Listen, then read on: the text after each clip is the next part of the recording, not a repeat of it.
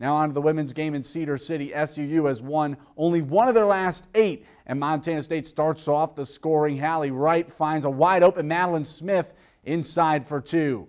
In the interior game, well, that was the strategy all night. Again, they feed Smith. She had 27, a career high. The Bobcats had 42 points in the paint and lead by 6. Now the Thunderbirds sticking around. Ball goes out to Claudia Armato.